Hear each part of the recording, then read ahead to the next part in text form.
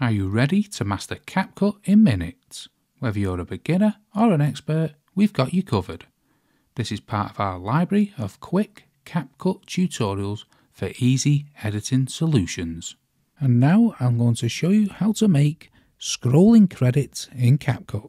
Now before I move into the main part of the video, if you want to elevate these transitions to the next level and make your video stand out, I recommend adding a background track and sound effects. And what this will do is really elevate the video and make these transitions pop. Now where do you get your background sounds from and the sound effects?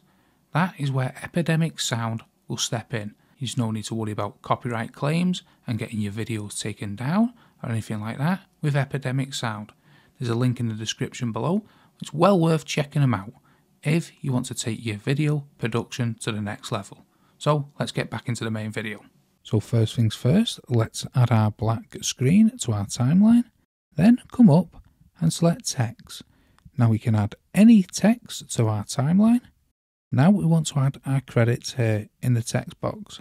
I've already created them earlier on, so I'll just paste them into here. Now we can select a font.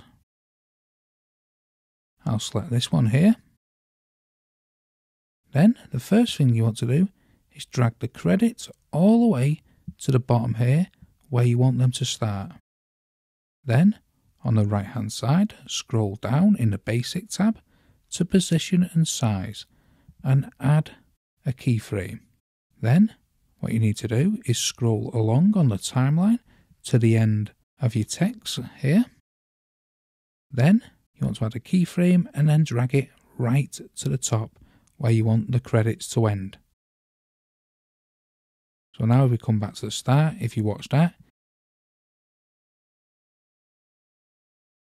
it's a little too quick. So we can extend the text and then move this final keyframe further along. So if you look at that, that's a little better. If you want it more slow, what we can do, we can extend the black screen and then the text again, and this will slow down the credits even more. So that's how to make scrolling credits in CapCut. You've experienced a quick CapCut tutorial, but the journey doesn't end there.